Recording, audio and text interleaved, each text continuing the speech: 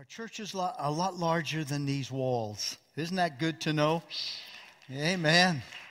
Sometimes we don't always get to talk about a lot of the things that happen and take place, but there's a lot of good things that are happening.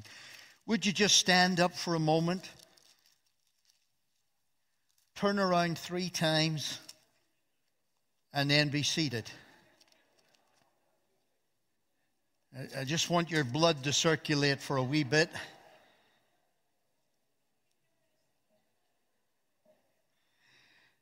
Amen. If you have your Bible, will you turn with me to the book of Hebrews? Hebrews chapter 10. And I'll be reading from verse 22. I'll lead in a little bit as well, because here Paul is sharing about the new faith that the people here were walking in, and they were experiencing the anointing and the power of the Lord.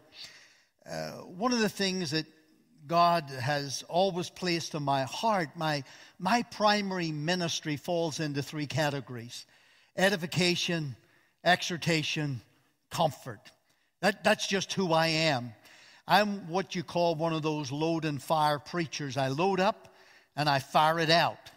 I just put it right out there and allow the Holy Spirit to take whatever is said and to apply that to each and every heart, because we are all so unique and we are all so different. But tonight I want to bring you some words of exhortation, but also some words that also fall into that place of warning as well. Because when we're exhorting, we're putting forth that word of God. We're giving you direction. We're giving you instruction. Because even as we heard this morning, God's ultimate purpose in our life is to bless each and every one of us, so that we will worship and magnify Him, so that we will have an incredible experience with our God. Every single day of our lives should be a love feast with Jesus. I mean, every single day. There should not be a day goes by when we're not thinking about our Lord, when we're not honoring our Savior, where we are not realizing the great salvation in which we enjoy. Thank God we're going to heaven. Amen? Now, I know you just don't want to go tonight, but the fact is we're going to go to heaven. Amen? And there's a great and a wonderful future for each and every one of us. But here as Paul is making this plea to those in the Hebrew church there, so that they will keep that new faith, so that they will go forward, so that they will enhance the relationship that they have with Him. And he says here in verse 19, as I just lead this down, having therefore, brethren, boldness to enter into the holiest by the blood of Jesus. Now we need to pause there just for a moment. The honor and the privilege and the access that we have to heaven is incredible. And yet we overlook it many times. We don't realize it. That you can call on the Lord at any given moment. You can have a magnificent experience with Him. You can literally feel heaven touching you, you touching heaven. We sang about it this morning. There's something wonderful when we come into the presence of the Almighty God by a new and living way, which He hath consecrated for us through the veil, that is to say, His flesh, and having a high priest over the house of God. Now notice what it says here in verse 2. Let us draw near. Now notice what it says here. Let us draw near. Let us draw near. I want you to get this into your spirit. Let us draw near with a true heart. With a true heart. With a heart that is right before God. A heart that is desirous of the things of God. A heart that is bare before Him. That we have no ulterior motives other than we want to be in His presence. We want to hear from heaven. We want that anointing and that power to penetrate our very lives, to penetrate our city, to penetrate our nation. Hallelujah. God has made all of that possible, but He wants you and I to come before Him and to realize that we have that access, that we can come into the very presence of God. And no matter where we find ourselves, God is there. God is so wonderful. Amen?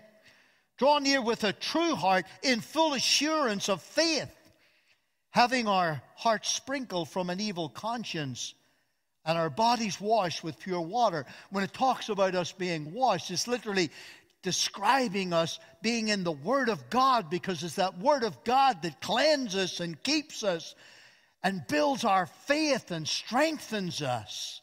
And even as we come together as the body of Christ, when we hear the songs that are sung, the testimonies that are shared, that is so encouraging to help us to move forward in the things of the Lord.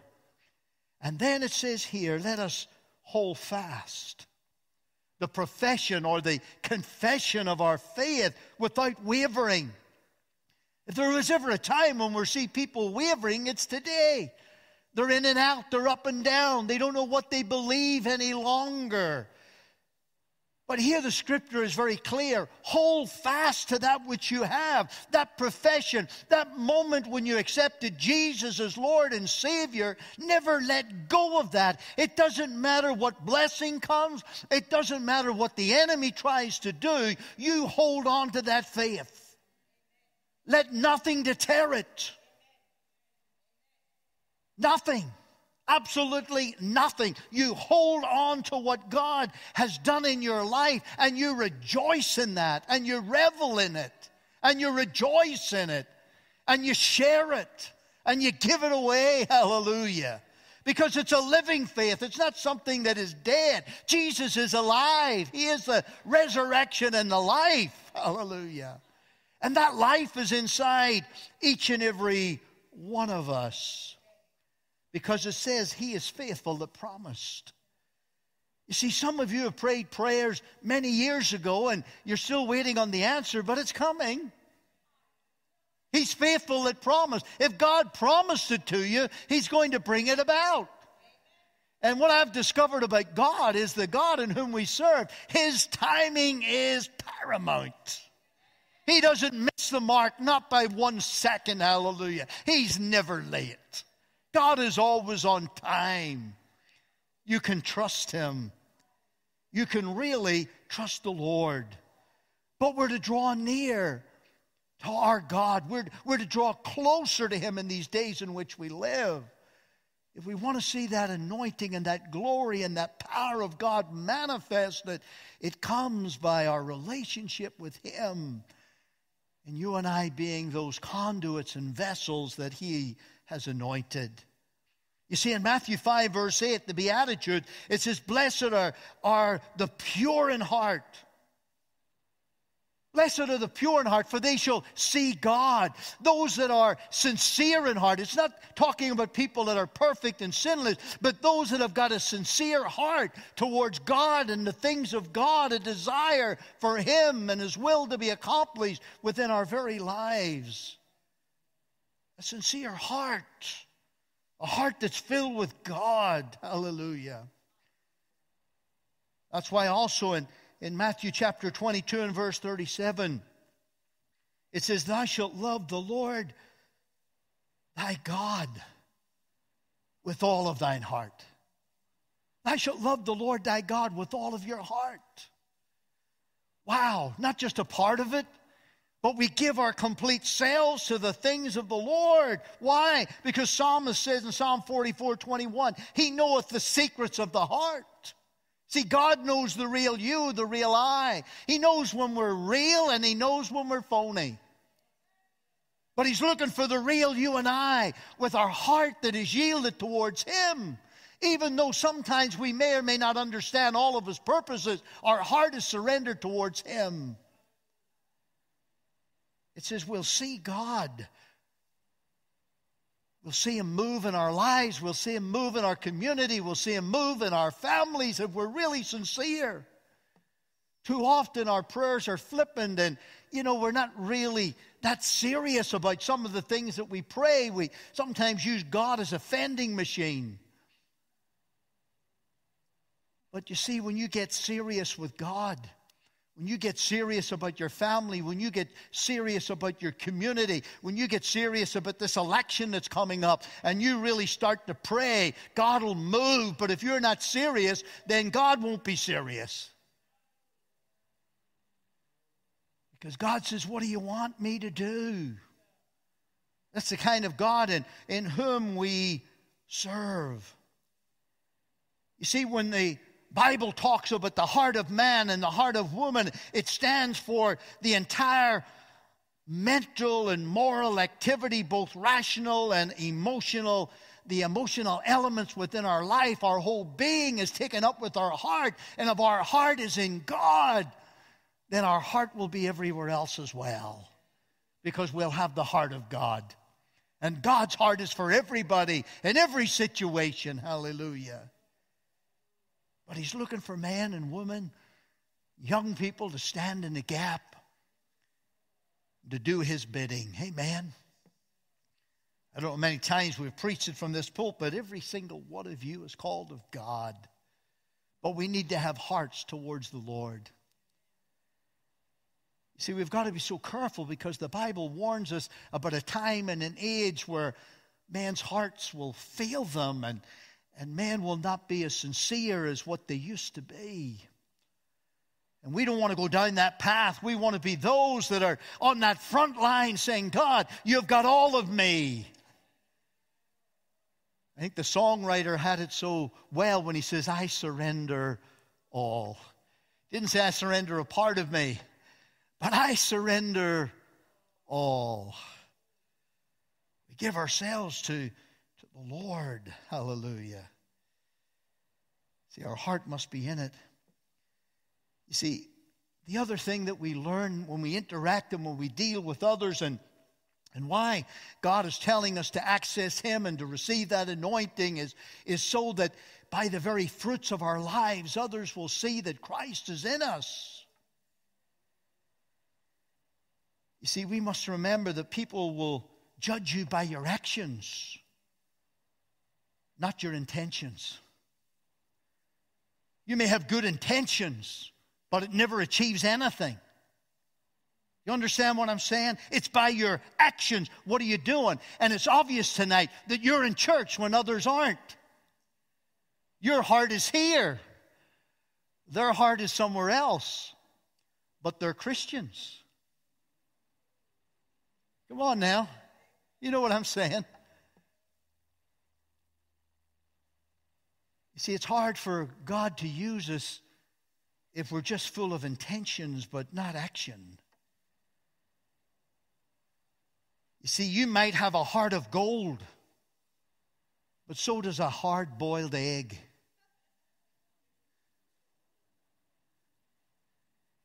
What are you doing? We need to put one foot in front of the other. We need to be men and women of prayer. We need to be men and women that are seeking the will and direction of God in our life and giving ourselves to Him. There's one thing that doctors and surgeons tells us, that the hardening of the heart ages people more quickly than the hardening of the arteries. So many people, their hearts are hard and not soft towards the things of God, not tender toward hearing the voice of the Lord.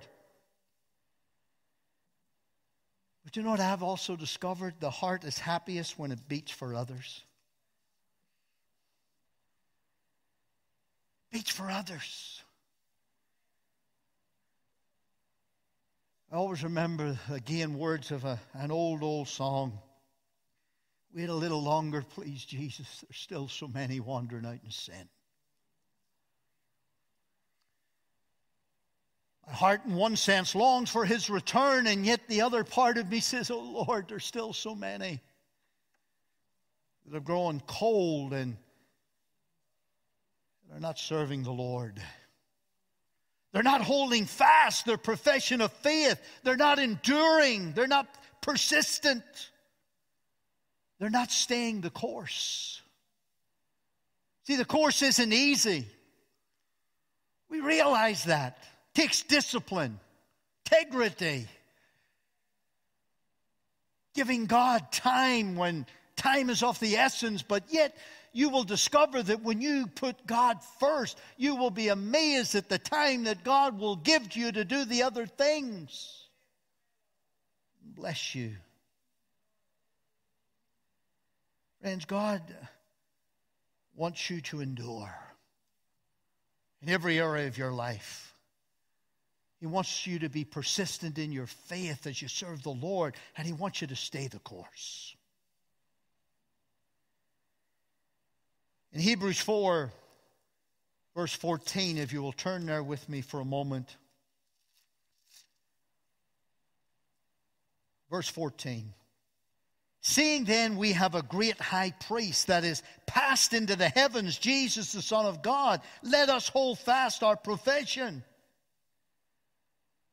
For we have not a high priest which cannot be touched with the feeling of our infirmities, but was in all points tempted like as we are, yet without sin. He was enduring.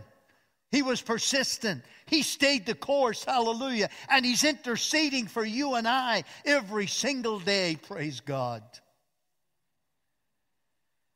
And then we are so encouraged, verse 16, let us therefore come what? Boldly unto the throne of grace, that we might obtain mercy and find grace to help in the time of need. It's good to have your relationship intact with God so that at any moment you can just go before Him and you just know that God is going to take care of you. Hallelujah. See, friends, the church must come back to realize again, what is the profession of our faith? What is our confession? It is this, that Jesus is our Savior. He's our healer. He's our baptizer. He is our soon-coming King. And Jesus is our Lord. Hallelujah. Those things you cannot compromise on. Doesn't matter what our governments try to do or what others say. Kingdoms rise and fall. But God's kingdom lasts for eternity. Hallelujah. Oh, there may be the odd little battle here and there, but we win the war. Amen. Hallelujah. We win the war. Praise God. Oh, turn with me to another great scripture here. I want to give you.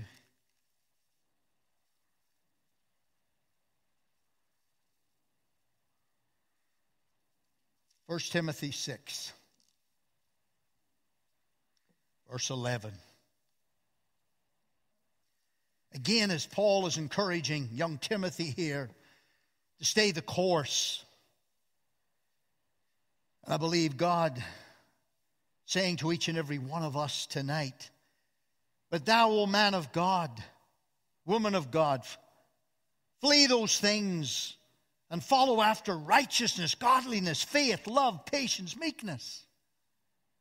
What incredible instruction. Fight the good fight of faith. Lay hold on eternal life, whereunto thou art also called, and hast professed a good profession before many witnesses. Friends, as you live your daily life, live it in such a way where you will reflect the image of a marvelous Savior in all that you say and all that you do and how you conduct yourselves. Because others are watching. Others are watching. He goes on here to say, verse 13, I give thee charge in the sight of God, who quickeneth all things, and before Christ Jesus, who before Pontius Pilate witnessed a good confession. Hallelujah. He didn't compromise. One of the saddest things today is the church is compromised, and that's why we're in the mess that we're in today.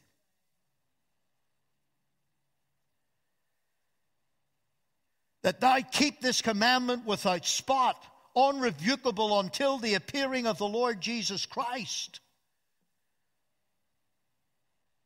Hallelujah. Again, we're encouraged. Fight that good fight of faith. Stand for those things which are proper and true and righteous. Hallelujah. I mean, friends, He is our King of Kings. And He is our Lord of Lords. As we go back again to Hebrews chapter 10, verse 23. You see, we are encouraged to build each other up, and let us hold fast the profession of our faith without wavering, for He is faithful that promised. And then verse 24, and let us consider one another to provoke. But the problem is, in the church, we don't use the right kind of provoking.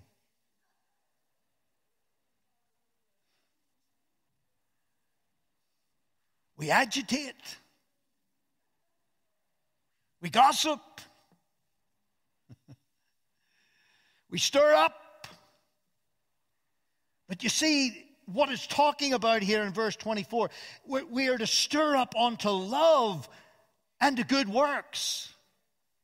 That's what we're supposed to be doing. And that's what we want to do from this pulpit week in and week out, is we want you to go further and we want you to go deeper into the things of God than you've ever done before. In that relationship, we want your heart to be bare before Him so that that relationship is wholesome and healthy and strong. Hallelujah. Consider one another. Provoke means stir up. You see, the sad thing, it's easy to stir up hate and godless deeds. But it takes a whole lot more to stir us up to love and to good works. But that's what we want to do. Whatever you're doing for the kingdom, keep on doing it. Allow the love of God to flow through your life. That's why Galatians 5:2, but the fruit of the Spirit is what? Love, joy, peace, long-suffering, gentleness, goodness, faith. I mean, that is a tremendous list right there as we think about God's goodness and mercy and His love flowing through our very being. Amen? When people look at us, do they see God's love? Do they see His joy? Do they see His peace? Do they see the long-suffering, the gentleness, the goodness, the faith? Do they see those in operation, or are they seeing something entirely different? There's nothing worse than when a believer loses it. No, maintain your faith in God. Stir each other up. Amen. Hebrews 13, verse 20. Try to keep some of these scriptures close here.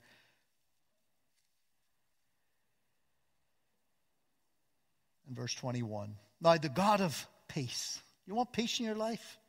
Open your heart to God. That brought again from the dead our Lord Jesus Christ, that great shepherd of the sheep, through the blood of the everlasting covenant, make you perfect. That word perfect, of course, you should know is complete. Make you complete. Hallelujah. In every good work to do His will, working in you that which is well-pleasing in His sight, through Jesus Christ, to whom be glory forever and ever. Amen. So even when God is doing amazing and wonderful things through you, even as we heard this morning, God gets all the glory, God gets all the praise, because it's Him. Hallelujah. But He gives us His word, and He gives us an example as how we are to conduct ourselves while we live here in this old world. Now, as we go back to Hebrews 10, verse 25, most people have tore this out of their Bible in the 21st century. Because this is crucial, this is very important. Not forsaking the assembling of ourselves together, as the manner of some is, but exhorting one another, and so much more as you see the day approaching. Let me ask you, are we closer to Jesus' return today than we were yesterday? So therefore, we should be together more. Isn't that correct? That's what the Bible says. Not forsaking yourselves together. But somebody came up with a wonderful idea. Let's have family time. Well, what happened to family time in church? You know my take on this. I've preached on it before. Right now, they're not sitting at home having Bible study. And many of you know that. They're not singing, "My hallelujah belongs to you." They're watching the idiot box. You know what the idiot box is, don't you? It's your television. When they should be in the house of God. They're forsaking the assembling of themselves together. So what happens is when a crisis happens or some problem happens, there's no faith in their life because they're empty on the inside. But when you come to the house of God, when we meet together, see, we are the body of Christ. But how can you be a body if our pieces are all over the place?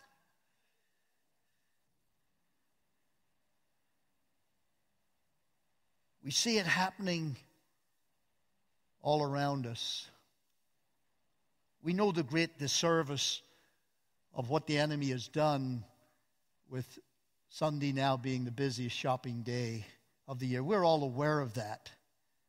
We see that, the consequences of it, and the impact it's having in the lives of families today. It's very destructive. We need to be in the house of the Lord. When you consider the time that you spend in the house of the Lord, you will find it's not even a tenth of your time. We need to be in God's house. Amen? You see, one very important reason just for Christians are to assemble is for reciprocal encouragement, strengthening, and stirring up each other. Hallelujah. It's wonderful when you hear a solo. It's lovely when you hear a duet. Great when you hear a quartet. But I'm telling you, when you hear a choir come together, when you hear the church come together, when all those voices come together, when that praise goes up, when the instruments start and we start to worship God, it's absolutely wonderful. Hallelujah. It's amazing what our God can do. All right, quickly, I'm doing all right here. Colossians 3, verse 12. Talking about Christian virtues. Put on, therefore, as the elect of God, holy, beloved bowels of mercy. Talking about being merciful, having tender mercies. That's the way God is towards us, isn't He? He is so merciful. But look what it says here, and this is again what we need as the body of Christ. Kindness, humbleness of mind, meekness, long-suffering, forbearing one another. That means bearing with one another. And do you know what's so wonderful here? I love this. Forgiving one another. You know, sometimes, and you'll have to agree with me here, sometimes Christians can be the most unforgiving people on the face of the earth. Isn't that the truth? Not sure about that, are you? Shouldn't be that way. But it's true. Sad to say it's true. But the Bible says for you and I, you know, as we encourage each other, as we build up, as we exhort, as we challenge each other, forgiving one another. If any man have a quarrel against any, even as Christ forgave you, so also do you. You see how simple it is? And if we would use the principles of the Word of God, the enemy would not get the foothold that he has got in so many lives and so many families. It's unbelievable. I mean, some marriages break up because the guy leaves the socks on the floor and she leaves the tap of the toothpaste not on it. I mean, it's ridiculous, isn't it? There's no tolerance anymore. But yet God is dealing with forgiveness and love and mercy. And yet we want to experience this in our life. And if we want to experience it in our life, we need to bear our hearts before God and make sure that there's nothing hindering us in our relationship with Him or in our relationship, if at all possible, with one another. And above all things, verse 14, put on charity, love, which is the bond of perfectness. And let the peace of God rule in your hearts, to the which also you are called in one body. And notice what it says here, verse 15. Be ye thankful. Be ye thankful. Amen? Be thankful.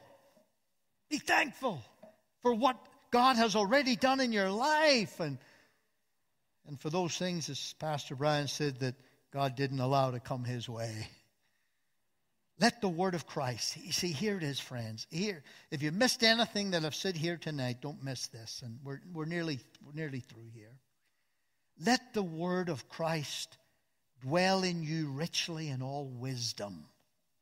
Notice that? Teaching and admonishing one another. How? Psalms, hymns, spiritual songs, singing with grace in your hearts. But notice what it says here. Who are we singing to? What's it say there? To the Lord. See, when you come in here, you know one of the things that we notice a lot in the church here, especially Sunday morning, most people come in after the worship's over. Like, I scratch my head to the point I'm still amazed that I'm not bald in one spot. It's like you're supposed to be in the house of God worshiping, singing, magnifying, praising, glorifying the Lord for bringing you to God's house, for giving you the transportation to come. Hallelujah. The right mind to be here. It's amazing. And verse 17, and especially for those of you that are serving in whatever capacity within ministry, within or without the church, whatsoever you do, whatever it is you do, word or deed, why are you doing it? What is your purpose? My prayer is it's not so that you'll be seen. My prayer is that it's not that you'll be heard, but that you're doing it in the name of the Lord Jesus, and that you're giving thanks to God and the Father by Him. That in everything we do, we are doing it as unto the Lord, because our heart is bare. Our heart is right before the Lord. You know, we have two wonderful big screens up here. Wouldn't it be awful that while you're sitting in church, whatever was in your head was being shown on that screen?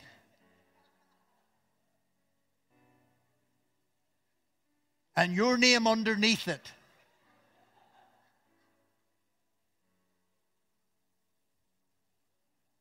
Is your heart bare before God? Or are you thinking, I want to get home and see the end of the Super Bowl? Or when's he going to shut up?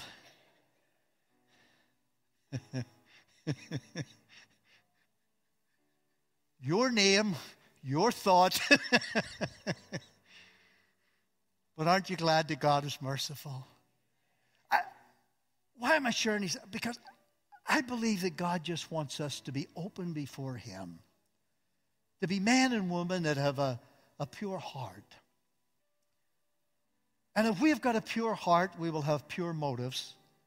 And if we have pure motives, we'll have pure thoughts. And we'll have pure desires towards the things of God. You see, the assembling of believers is often an outward indication of the inner condition. If we're not coming to church, what's that saying to our neighbor? When people drive by a church here on a Sunday night and see but a handful of cars, what is that saying to the community? See, we do have a responsibility. Can you imagine if they were driving by here tonight and this place is packed? I remember a few years ago that when we were doing our New Year's Eve service, there were so many people here. Others were coming up over the bridge that didn't even attend a church. But because they saw there was something going on here, they wanted in on the action. If we're here, God will bring others here. Amen? We need to be in our place. And we appreciate, and I know right now I'm speaking to the choir because you're here. But just in case one day you decide to stay at home and watch the idiot box instead of being here, I'm praying that the Holy Spirit will just tap you on the shoulder and say, "Ha ha, remember that message? Get out to church." Amen. I've said this before, and if a man's faith will not get him to church, it's doubtful if it will get him to heaven. You see, the importance of assembling is both subjective and objective. It benefits the individual with spiritual stability and growth, and it benefits objectively by its positive effect on others. God wants us to be in our place as we serve the Lord and as we follow our wonderful Savior. You see, He's an awesome God. He really is. There's much more that I can share there, but I'll just close with one final verse. And I never forget this. See, a lot of times we think that God's judgment in the Old Testament is worse than God's judgment in the New Testament. Friends, I want to tell you, if people willfully sin and continue to follow down that path, we have a righteous judge. And when He finally judges, it's into a lost eternity forever. Think about that. When God moves His hands of blessing from our life, we lose out so much. God is still a judge. Even though we're under grace, God is still a judge. Never forget that. Because verse 31 says, "It is a fearful thing to fall into the hands of the living God." See, people have lost that fear and respect for our God. That's why they're not here. They think, well, we're under grace. It's okay. But yet their hearts aren't right. They're an easy target for the enemy. They can fall into the slippery path so easily, where their faith isn't where it used to be. Their hearts literally become hardened. You see, there's times when I'll maybe be in a shopping mall and somebody say, "Pastor, lovely to see you. I know you haven't seen me in 6 months. Your church is my church."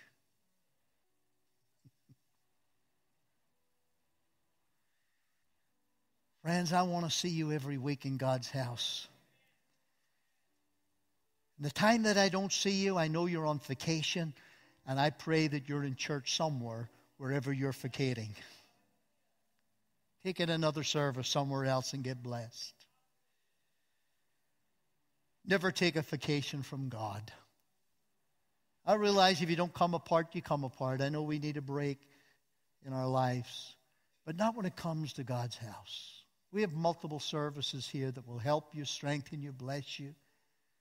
And I know that when you stand before God, God will look in your heart, and it'll be clear before Him,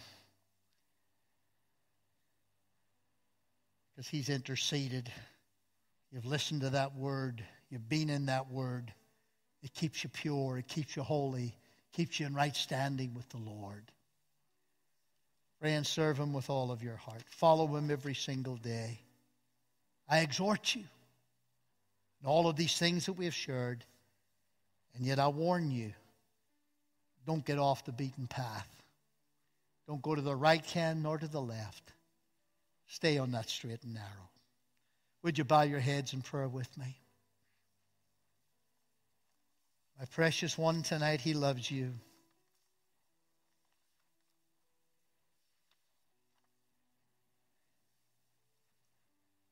There's so much that God wants to do. And He's looking for men and women and boys and girls that will yield themselves to Him and to His purpose. Take my life and let it be. Consecrate it, Lord, today.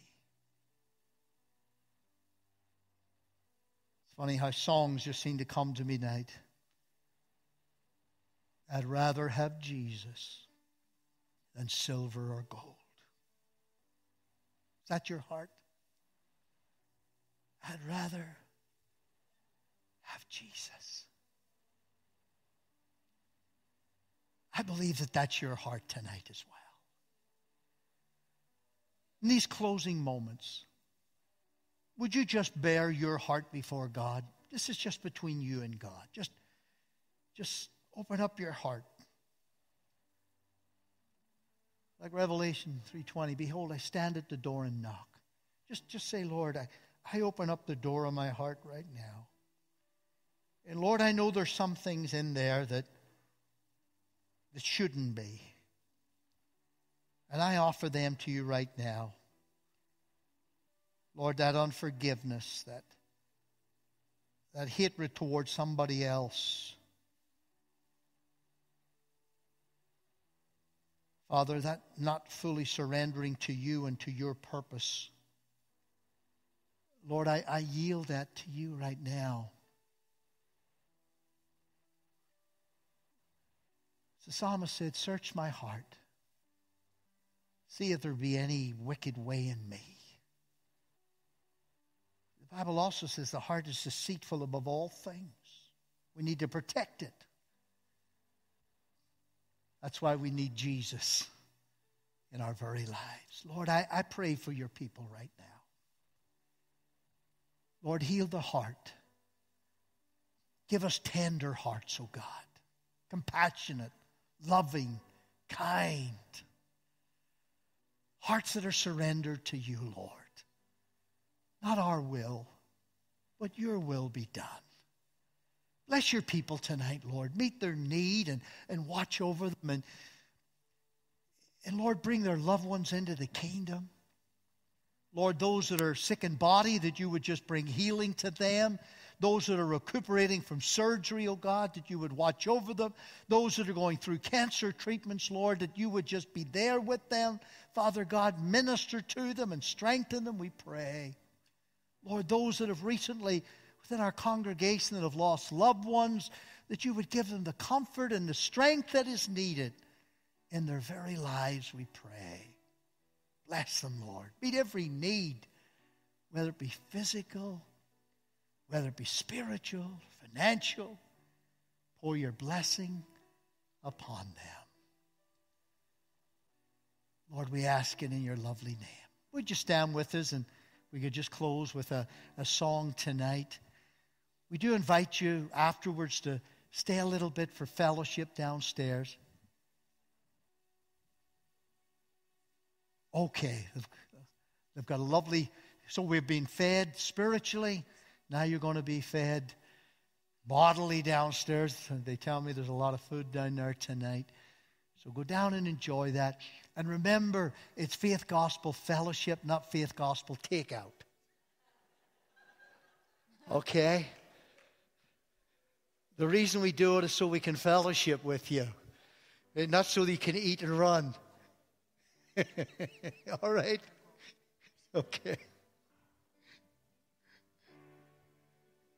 Are you hurting and broken within? Overwhelmed by the weight of your sin? Jesus is calling. come to the end of yourself? Do you thirst for a drink from the well? Jesus is calling.